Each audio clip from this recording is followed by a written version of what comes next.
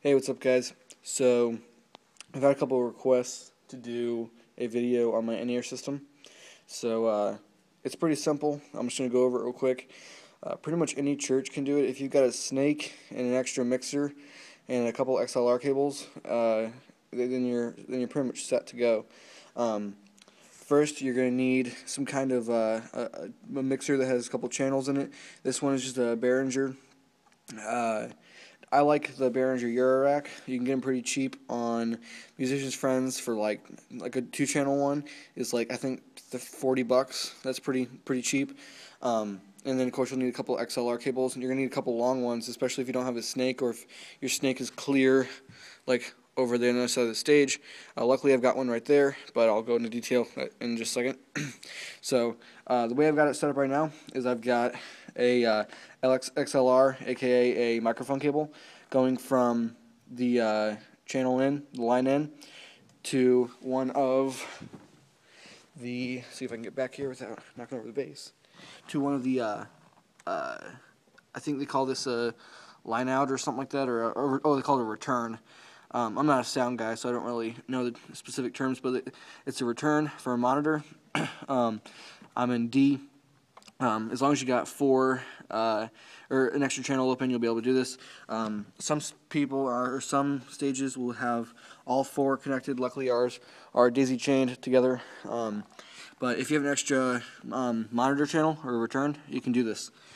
I'll go into a little more detail on my whole setup. Okay, so you'll just have an XLR cable go from mic in to a return on your snake, and then I got my metronome, which is just a Boss DB90, going from the line out into one of the other channels. This is just a 1/4 inch into line 2 and 3, and then this is the adjustment for it right there, and then I have that going in there, and then I've got a cable. It's a 1/4 inch cable, and then I've got, I think it's a male and this is female end. The male end goes into the headphone jack, and then I got an 1/8 inch headphone adapter in there. If you got a long headphone cable, then you don't need that, but what I do is I have it wrapped around my belt buckle on the back of my pants, and then I have my headphones running down the back. I'll see if I can get a picture of that sometime, and I post it on Twitter, because sometimes it can be a little confusing to say it over video. But yeah, that's basically it for this. Just again, it's XLR into line in on the mic, and then over to one of the returns, and that's pretty much all you'll need. And then of course you need to set up your adjustments.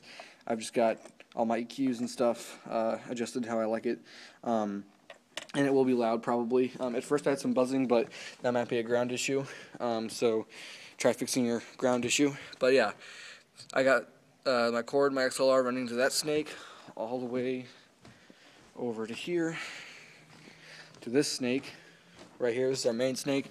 We got all of our channels for our or all of our returns for all of our monitors that are scattered around along the stage and stuff. So this goes up to the ceiling, and I'll walk you down to the mixer on how to set it up for a soundboard. Open the soundboard. I apologize, it's shaky. It's a little awkward using my iPhone to record. Now, in most major soundboards will have separate monitor channels.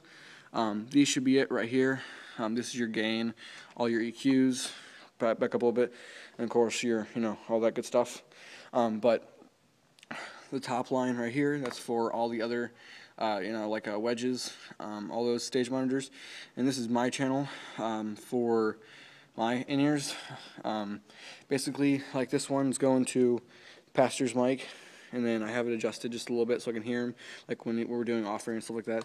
And of course, all of them are adjusted for different people, like lead mic. I was right there, all that guitar stuff like that. But it's pretty much all you have to do. And then you'll probably have to either in the back of your board, or as long as you have all your returns plugged into your board, that should be all you have to do it. They might go into the amps, I'm not quite sure, but that's pretty much all you have to do to set up your system. It's super easy. And if you guys got any questions, just hit me up on Twitter. Thanks.